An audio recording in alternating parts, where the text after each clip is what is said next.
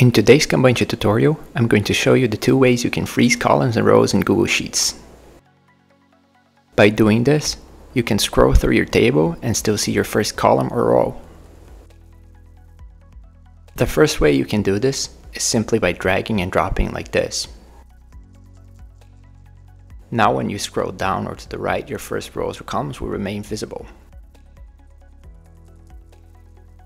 The second method is by clicking on View, Freeze, and selecting the rows or columns you want to freeze. In this example table, this helps you to see which person the data you're looking at belongs to, or which column header that data refers to. To undo the freezing of the columns or rows, you can also drag it back to the initial position, or click in View, Freeze, and No Rows or No Columns. I hope this video has helped you, and I'll see you in our next tutorial.